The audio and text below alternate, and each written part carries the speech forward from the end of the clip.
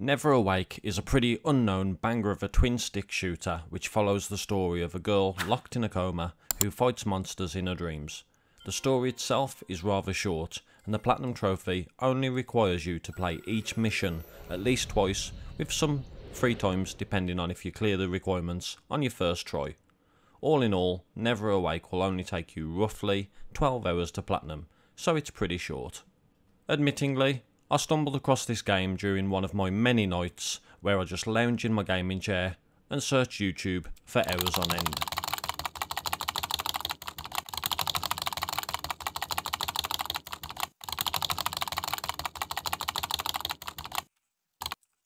So if you like weird, wacky and wonderful platinums, hey, that's me, then this could be the game for you. And also check out my 5 hidden gems video. Shameless plug aside, we're here for NeverAwake though, and to earn this Platinum Trophy, we'll be going in completely blind as there are no guides available online currently. So after booting up the game and doing a mini tutorial, we are then thrown into the first mission of the first world, and it is here that we earned our first trophy for simply completing the level. The trophy, first mission.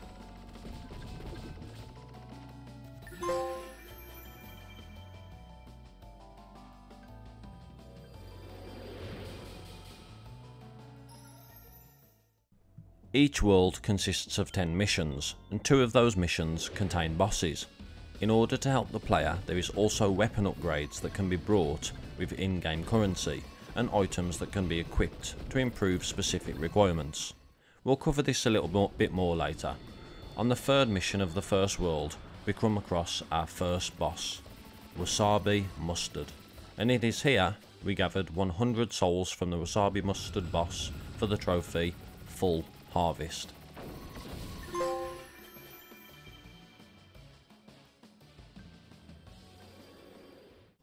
From here we just continued mission by mission clearing the first world, and because it was the first one, it really didn't give me much trouble at all.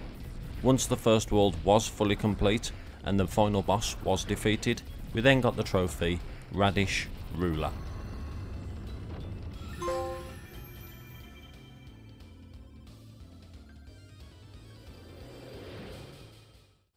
The same could not be said about the second world. It was here that I got the first of many death related trophies, and off the top of my head this is the first death related trophy where I've not purposely ended up killing myself a number of times just to achieve it. The normal missions weren't too difficult, but the final boss was a right pain in the arse, and it was here that I had my 10th death, and for that I got the trophy. What was that?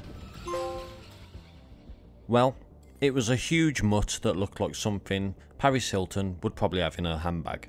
Thankfully, due to the inconsistency of unlocks, because I still don't know why or how the game decides which items and weapons to unlock next, I grew a little stronger and eventually took out the final boss from the second world, and in doing so, I got the trophy All Bark, No Bite.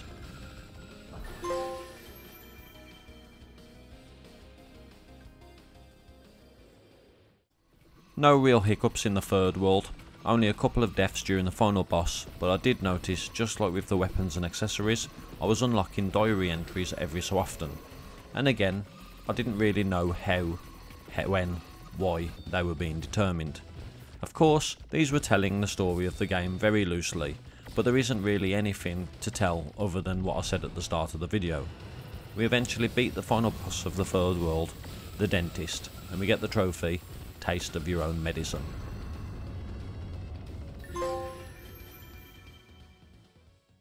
After the third world was complete, we then unlocked some challenges for the first 3 worlds. These challenges were missions that we had already cleared, but with a specific requirement.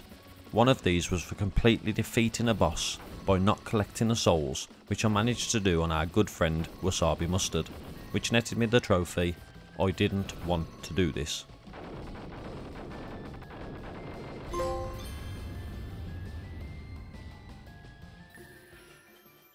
That last trophy could have been done on any boss, but due to the challenge being on Wasabi Mustard, it was 2 birds, 1 weird vegetable. For completing the challenge we also unlocked a picture, and once all challenges on World 1 were complete, I'd completed the World 1 family album, which gave me the trophy I Don't Remember This.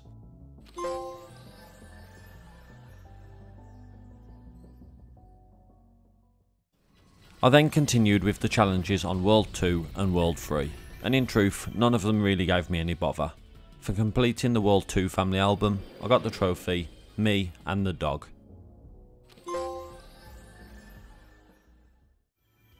And then for the World 3 family album, I got the trophy I'm Sick Too.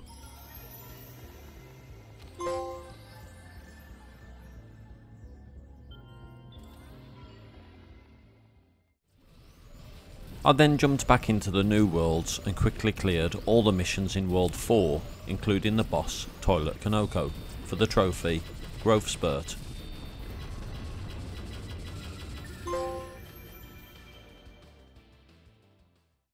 And then World 5, where once again we didn't have much issues except for a couple of deaths against Mad Wheel, which we eventually beat and got the trophy Slow and Steady.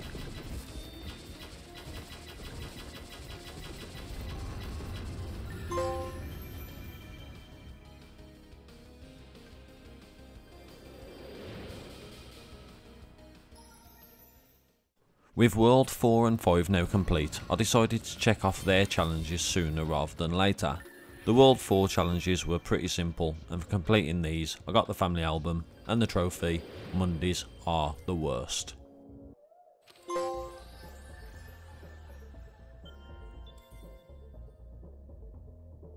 But my god, one of the challenges on World 5 was such a ball ache. The challenge was to collect 100% souls in one loop. Basically, each mission will play out on a loop until the souls have been collected or the boss has been defeated.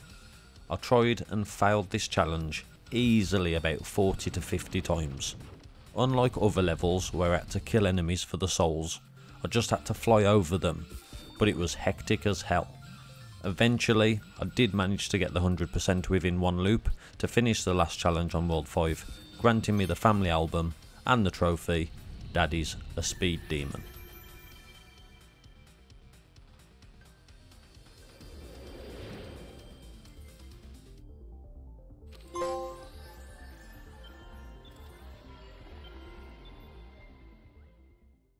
Then it was time for World 6, and this is where the difficulty really began to ramp up, and I died a number of times just on the standard missions. So by now I'd accumulated 30 deaths, and I got the trophy, So Tough.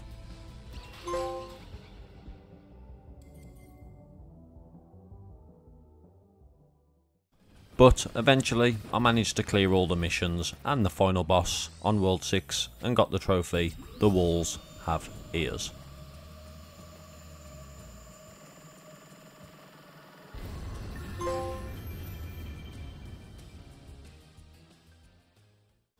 This unlocked the next world, World Route A. This was the world for one of the endings of the game, and although I did die a fair few times, I did manage to get through this world quite easily. We come up against the final boss, who we managed to deal enough damage to so that we can collect 100% of the souls. With this, I got the trophy Good Morning, and then we see the boss grab our character and overload them with souls until they blow up. We then finally see Rem, I think that was her name, finally wake up, where we are then told to complete the challenges to see an alternative ending.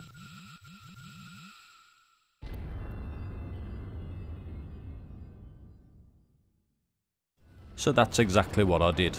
I completed the World Route A challenges for the family album and the trophy I Remember Everything.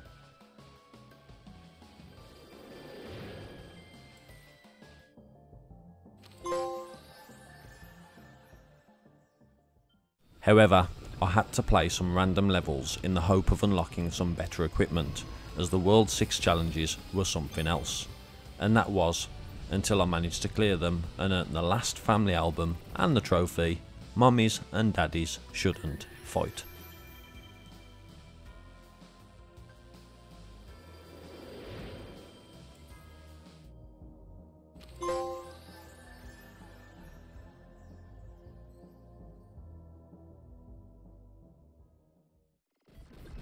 With all the challenges now complete, I'd unlocked the 8th world, Route B. During these missions, rather than collecting the souls, I had to destroy them, and the missions themselves were not too difficult. At the end of Route B, rather than a boss, we just had to destroy fragments of our heart, while words begin appearing on the screen. It said, "She cannot be saved," and much more, but the mission ended before the full message was revealed. And then we got the trophy. Good night.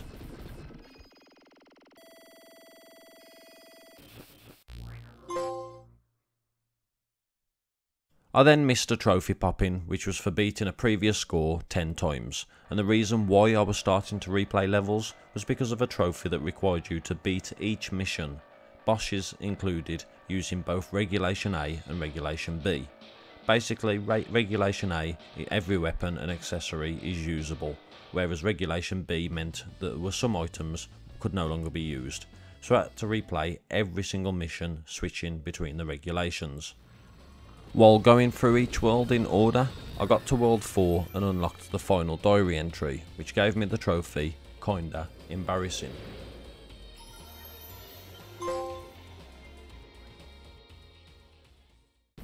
Before finishing every single level without much trouble to finally have both regulations and earn myself the trophy, Complete Collection.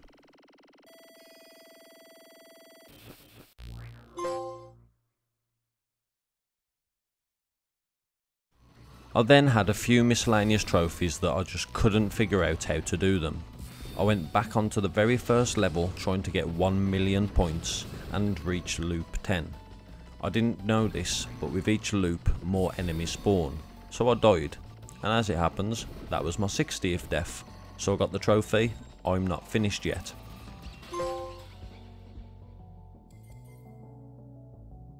After a few more attempts, I finally managed to get to the 10th loop within a mission, which granted me the trophy, Too Many of Them, and yes, this was absolutely hectic.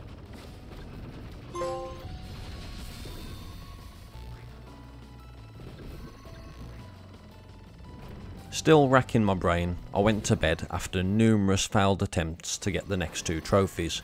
I checked the internet for guides, YouTube for videos, and I just couldn't find anything. As I was lying there, trying to fall asleep, it hit me. In order to defeat a boss on loop 3, I just had to not collect the souls after defeating it. The mission would loop, and then rinse and repeat. I felt so stupid, but I then had to wait until the next night before putting it to the test. And lo and behold, it worked. I defeated the boss, our friend Wasabi Mustard, on loop 3 for the trophy, Just Stop Already.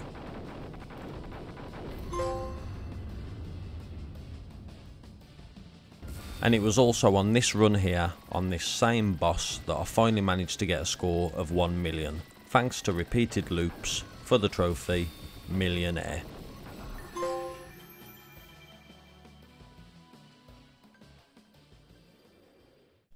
Two trophies left and the inconsistency showed itself again.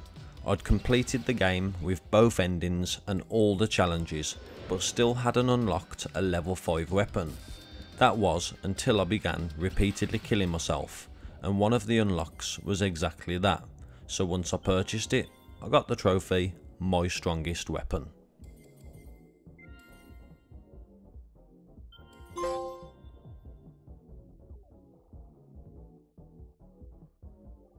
And the reason why I was repeatedly killing myself was because I had to die a total of 100 times for the final trophy. And thankfully, this didn't take too long before I got the trophy. Look how far I've come.